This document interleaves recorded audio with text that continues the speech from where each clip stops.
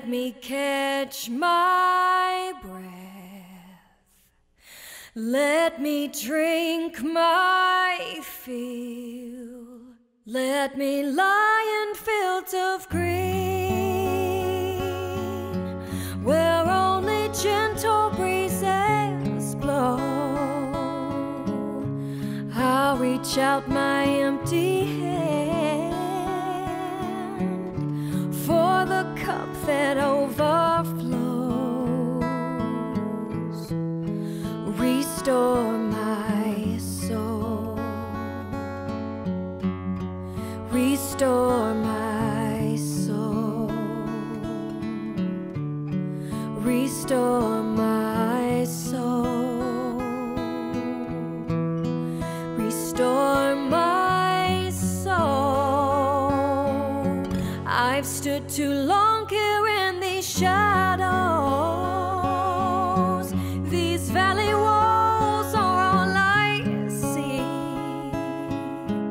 I need the skilled eyes of my shepherd. Now my vision's failing me.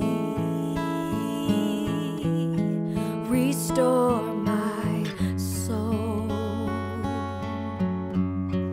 Restore my soul.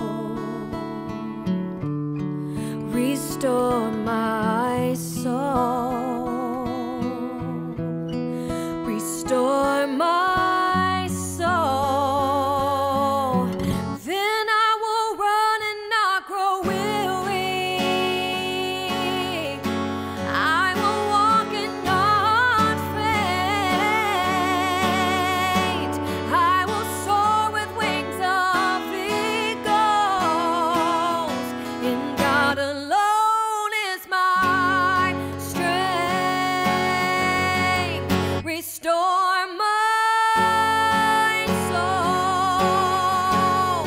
Restore my soul. Restore my soul. Restore my soul. Surely goodness and mercy will find their way to me, and I will live with them forever. I will have no more need. The Lord is my shepherd. He is my God. I will live with him forever. I shall not want.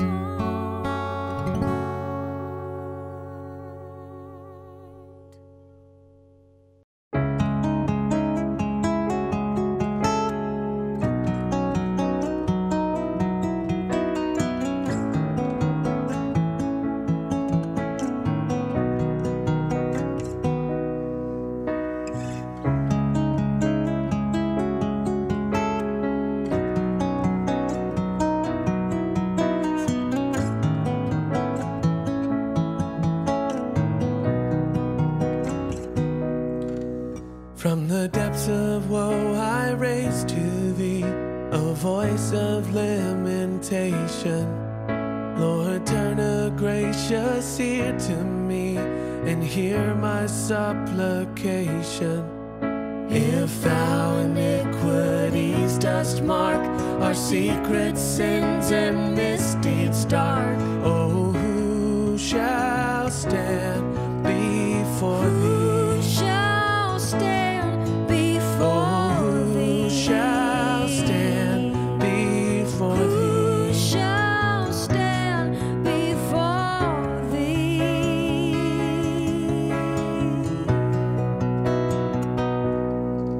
To wash away the crimson stain, grace, grace alone availeth. Our works, alas, are all in vain, and much the best life faileth. No man can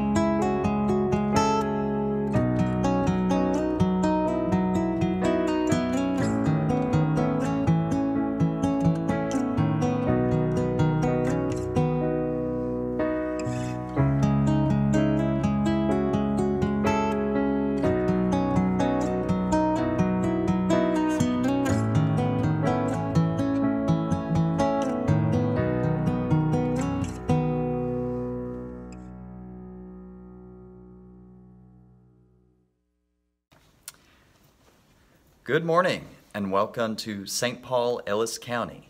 Today is the day of our Lord, Sunday. It is July 18th, 2021, and we are in the 11th Sunday after Pentecost. So let us join together in thanksgiving unto the Lord. I was glad when they said to me, "Let us go to the house of the Lord." Let us confess our sins against God and our neighbor. Most merciful God, we confess that we have sinned against you in thought, word, and deed, by what we have done and by what we have left undone. We have not loved you with our whole heart. We have not loved our neighbors as ourselves. We are truly sorry, and we humbly repent. For the sake of your Son, Jesus Christ, have mercy on us and forgive us, that we may delight in your will and walk in your ways to the glory of your name. Amen. Almighty God, have mercy on us. Forgive us all our sins through our Lord Jesus Christ. Strengthen us in all goodness, and by the power of the Holy Spirit, keep us in eternal life. Amen. Lord, open our lips, and our mouths shall proclaim your praise. Glory to the Father, and to the Son, and to the Holy Spirit, as it was in the beginning, is now, and will be forever. Amen. Alleluia. Worship the Lord in the beauty of holiness. Come, let us adore him. Psalm 100. Be joyful in the Lord, all you lands. Serve the Lord with gladness, and come before his presence with a song. Know this, the Lord himself is God. He himself has made us, and we are his. We are his people, and the sheep of his pasture. Enter his gates with thanksgiving. Go into his courts with praise. Give thanks to him, and call upon his name. For the Lord is good. His mercy is everlasting, and his faithfulness endures from age to age. Worship the Lord in the beauty of holiness. Come, let us adore him. The Psalms appointed for today are Psalm 63 and Psalm 98. Psalm 63. O God, you are my God. Eagerly I seek you. My soul thirsts for you. My flesh faints for you, as in a barren and dry land where there is no water. Therefore, I have gazed upon you in your holy place, that I may behold your power and your glory. For your loving kindness is better than life itself. My lips shall give you praise. So will I bless you as long as I live, and lift up my hands in your name. My soul is content, as with marrow and fatness, and my mouth praises you with joyful lips, when I remember you upon my bed, and meditate on you in the night watches. For you have been my helper, and under the shadow of your wings I will rejoice.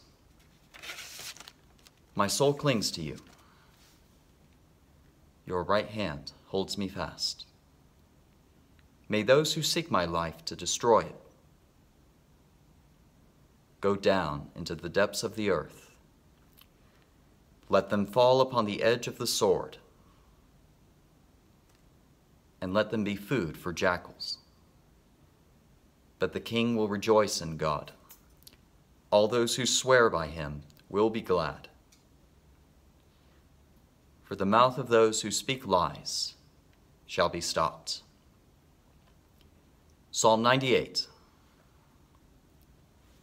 Sing to the Lord a new song, for he has done marvelous things. With his right hand and his holy arm has he won for himself the victory. The Lord has made known his victory.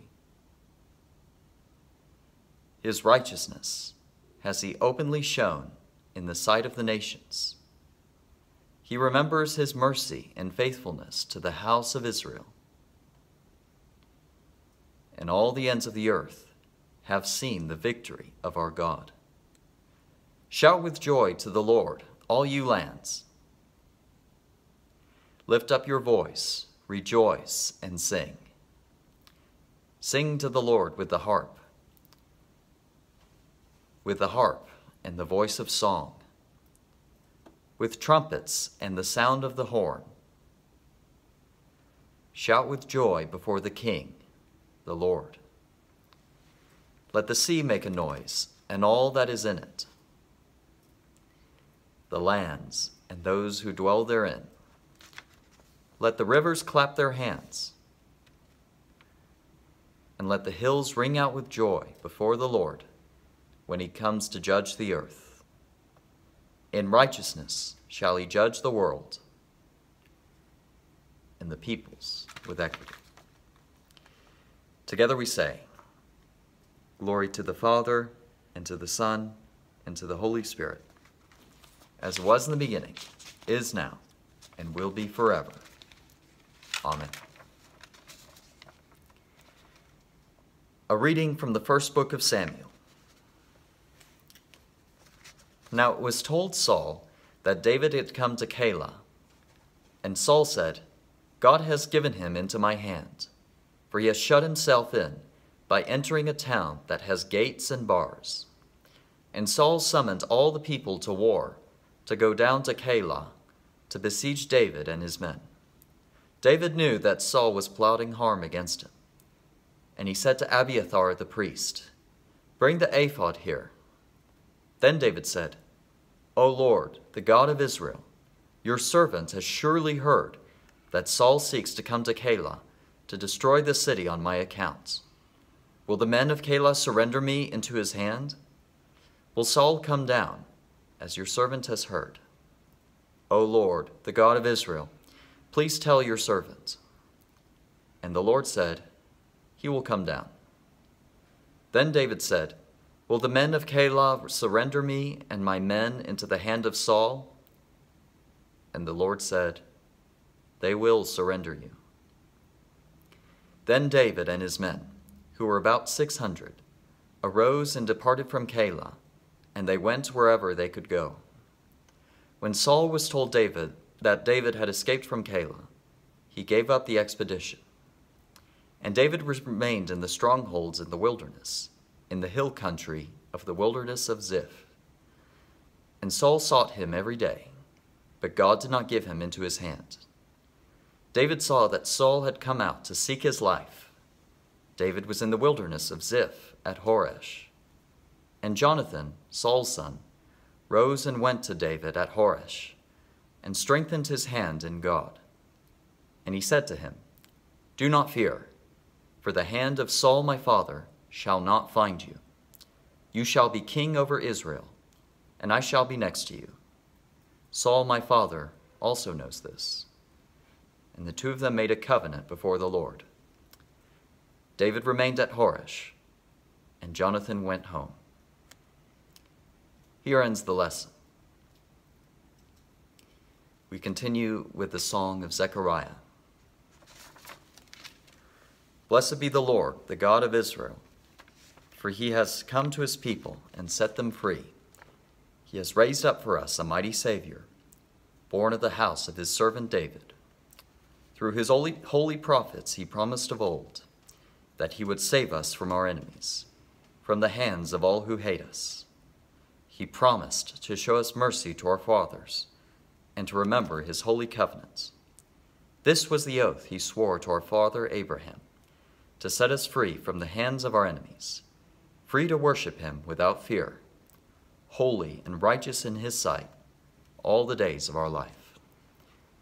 You, my child, shall be called the prophet of the Most High, for you will go before the Lord to prepare his way, to give knowledge of salvation by the forgiveness of their sins. In the tender compassion of our God, the dawn from on high shall break upon us, to shine on those who dwell in darkness and in the shadow of death, and to guide our feet into the way of peace. Glory to the Father, and to the Son, and to the Holy Spirit, as it was in the beginning, is now, and will be forever. Amen. A reading from the letter of St. James. Be patient, therefore, brothers, until the coming of the Lord. See how the farmer waits for the precious fruit of the earth, being patient about it, until it receives the early and the late rains. You also be patient. Establish your hearts, for the coming of the Lord is at hand. Do not grumble against one another, brothers, so that you may not be judged. Behold, the judge is standing at the door. As an example of suffering and patience, brothers, take the prophets who spoke in the name of the Lord. Here ends the lesson. Let us pray. Lord, may your word only be given, and your word only received. In the name of the Father, and of the Son, and of the Holy Spirit. Amen. You also be patient. Establish your hearts, for the coming of the Lord is at hand. One summer, when I was growing up, I ate a delicious apricot for an afternoon snack. When I was done, of course, I still had the seed left on my plate, and I thought, instead of throwing it away, what if we could have an apricot tree in our backyard? How awesome would that be? So I went to the garden, planted the seed in the ground, watered it, and waited for a really long time. But 2 whole days later, I went back to the garden, and nothing. Where's my tree? Where are my apricots? Not even a little sprout out of the ground. I decided that the tree wasn't coming, and gave up. And after a day or two, I kind of just forgot about the whole thing. As you may have guessed, I'm not the most patient person in the world. Actually, when I told my girlfriend, Kayla, that I would be preaching on patience today, she laughed, because my idea of getting patience is telling God that I need it right now. And yet, it is a theme that has come up over and over again in the past few years in my life, especially in these past year and a half. And maybe it's come up in yours too. You and I, we have dreams, we have ideas, we have hopes and desires and goals. And there are few things harder than having to hear, not now, it'll have to wait. We've all heard that one recently. Just a few examples of having to wait. A viral pandemic across the entire world. Skyrocketing prices today for even the most basic items in America. An ice storm in Texas. But I can guarantee that for all of the disappointment and frustration we felt in being forced to wait, there was once a disappointment and frustration deeper than all the rest. For in the 1st century AD, when James wrote his letter, many Christians were ready, so ready, oh so ready, for Jesus to come back.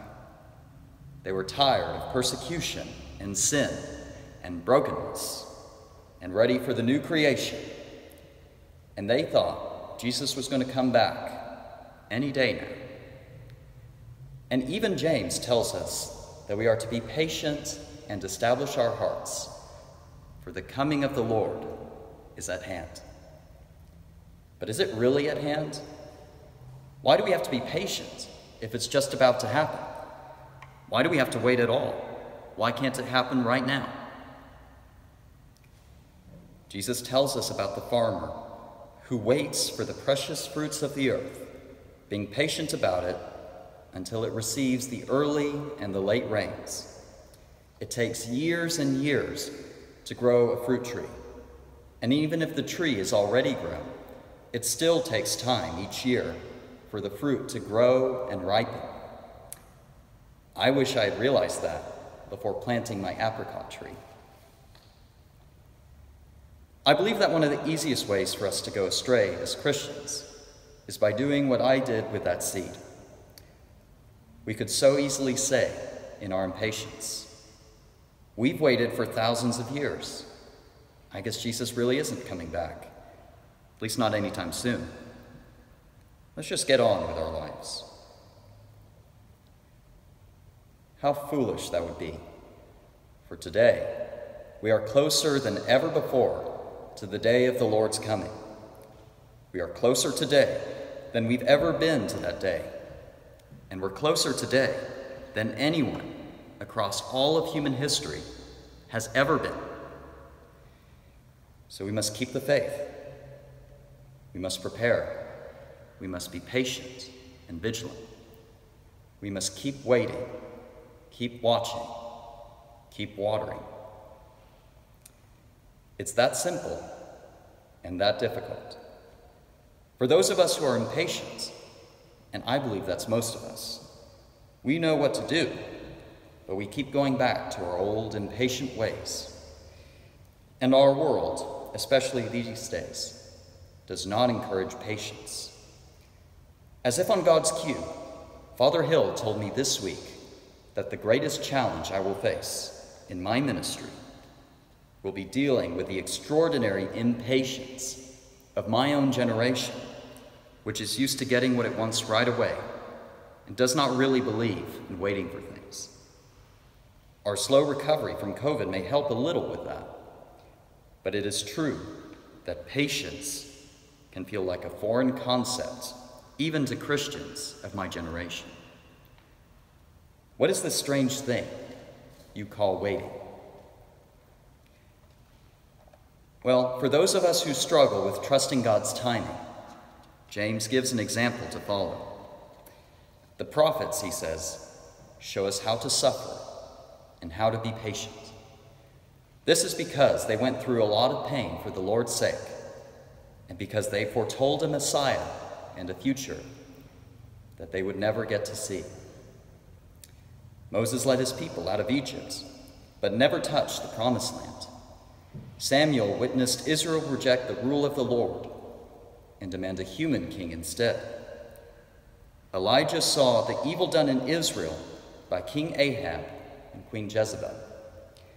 The prophets Isaiah, Jeremiah, Ezekiel, along with several others, lived through their country being overrun with Babylonians, their God's temple being destroyed, their people being scattered and exiled. And John the Baptist, though he did see Jesus Christ, was imprisoned and beheaded before he could see his cousin's death and resurrection for the sake of the world. And yet, they spoke and wrote so beautifully about this faraway future. For I know the plans I have for you, plans to prosper you and not to harm you, plans to give you hope and a future. Behold, the young woman shall conceive and bear a son, and shall call his name Emmanuel. Behold, your king is coming to you. He is just and endowed with salvation, humble and mounted on a donkey. These prophets were farmers, planting God's seeds and watering them faithfully centuries in advance, so that countless future generations could enjoy the fruits of that labor when the time came. And this is what Christians have been doing for all this time, too. Christians in ancient Rome were martyred in the name of Jesus, and they did not live to see his return. Beautiful cathedrals in Europe were built over generations, and many of the builders never lived to see their work completed. And today, we are called to do planting and watering of our own.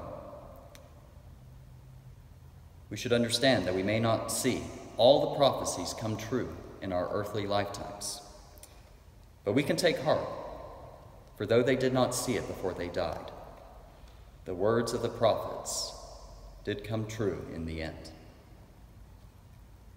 I'd like to think that maybe there's an apricot tree that is still growing slowly but surely in my old backyard, in spite of all my years of neglect.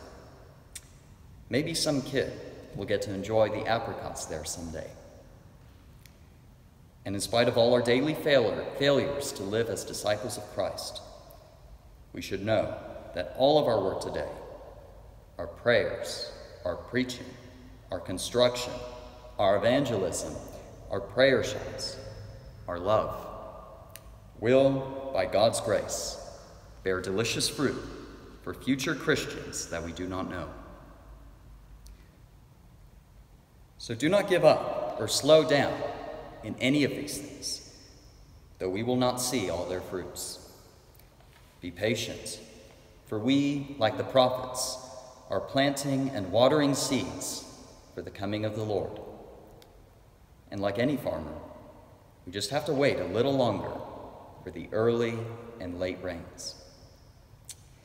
Establish your hearts and do not grumble. Take a deep breath and wait for Jesus to come on back. In the name of the Father, and of the Son, and of the Holy Spirit. Amen. We continue with You Are God. You are God, we praise you. You are the Lord, we acclaim you. You are the eternal Father. All creation worships you. To you all angels, all the powers of heaven, cherubim and seraphim, sing in endless praise. Holy, holy, holy Lord, God of power and might, heaven and earth are full of your glory. The glorious company of apostles praise you. The noble fellowship of prophets praise you. The white-robed army of martyrs praise you. Throughout the world, the Holy Church acclaims you. Father, of majesty unbounded, your true and only Son, worthy of all worship, and the Holy Spirit, advocator and guide. You, Christ, are the King of glory, the eternal Son of the Father. When you became man to set us free, you did not shun the Virgin's womb. You overcame the sting of death and opened the kingdom of heaven to all believers. You are seated at God's right hand in glory. We believe that you will come and be our judge. Come then, Lord, and help your people, bought with the price of your own blood, and bring us with your saints to glory everlasting. We continue with the Apostles' Creed. I believe in God, the Father Almighty, creator of heaven and earth. I believe in Jesus Christ, his only Son, our Lord. He was conceived by the power of the Holy Spirit and born of the Virgin Mary. He suffered under Pontius Pilate, was crucified, died, and was buried. He descended to the dead. On the third day, he rose again. He ascended into heaven and is seated at the right hand of the Father. He will come again to judge the living and the dead. I believe in the Holy Spirit, the Holy Catholic Church, the communion of saints, the forgiveness of sins, the resurrection of the body, and the life everlasting. Amen. Let us pray. Our Father, who art in heaven, hallowed be thy name. Thy kingdom come, thy will be done, on earth as it is in heaven. Give us this day our daily bread, and forgive us our trespasses, as we forgive those who trespass against us. And lead us not into temptation, but deliver us from evil. For thine is the kingdom, and the power, and the glory, forever and ever. Amen. Save your people, Lord, and bless your inheritance. Govern and uphold them, now and always. Day by day we bless you. We praise your name forever. Lord, keep us from all sin today. Have mercy upon us, Lord. have mercy. Lord, show us your love and mercy, for we put our trust in you. In you, Lord, is our hope, and we shall never hope in vain. Almighty God, the fountain of all wisdom, you know our necessities before we ask, and our ignorance in asking. Have compassion on our weakness, and mercifully give us those things which for our unworthiness we dare not, and for our blindness we cannot ask. Through the worthiness of your Son, Jesus Christ our Lord, who lives and reigns with you and the Holy Spirit, one God, now and forever. Amen. O God, you make us glad with the weekly remembrance of the glorious resurrection of your Son our Lord. Give us this day such blessing through our worship of you, that the week to come may be spent in your favor. Through Jesus Christ our Lord. Amen. O God, the author of peace and lover of concord, to know you is eternal life, and to serve you is perfect freedom. Defend us, us humble servants, in all assaults of our enemies, that we, surely trusting in your defense, may not fear the power of any adversaries, through the might of Jesus Christ our Lord. Amen. Lord God, almighty and everlasting Father, you have brought us safely in safety to this new day. Preserve us with your mighty power, that we may not fall into sin, nor be overcome by adversity. And in all we do, direct us to the fulfilling of your purpose. Through Jesus Christ our Lord. Amen. O God, you have made of one blood all the peoples of the earth, and sent your blessed Son to preach peace to those who are far off and to those who are near. Grant that people everywhere may seek after you and find you. Bring the nations into your fold. Pour out your Spirit upon all flesh, and hasten the coming of your kingdom. Through Jesus Christ our Lord. Amen. Together we say the general thanksgiving. Almighty God, Father of all mercies, we, your unworthy servants, give you humble thanks for all your goodness and loving kindness to us and to all whom you have made. We bless you for our creation, preservation, and all the blessings of this life, but above all, for your immeasurable love in the redemption of the world by our Lord Jesus Christ, for the means of grace and for the hope of glory.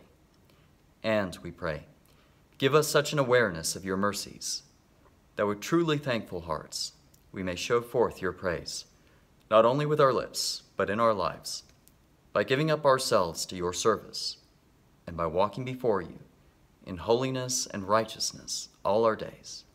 Through Jesus Christ our Lord, to whom with you and the Holy Spirit be honor and glory throughout all ages. Amen. Almighty God, you have given us grace at this time with one accord to make our common supplication to you. And you have promised through your well-beloved Son that when 2 or 3 are gathered together in his name, you will be in the midst of them. Fulfill now, O Lord, our desires and petitions as may be best for us, granting us in this world knowledge of your truth, and in the age to come, life everlasting. Amen. Let us bless the Lord. Thanks be to God. The grace of our Lord Jesus Christ, and the love of God, and the fellowship of the Holy Spirit be with us all evermore. Amen. God bless you all, and I wish you all a very happy Sunday. Take care.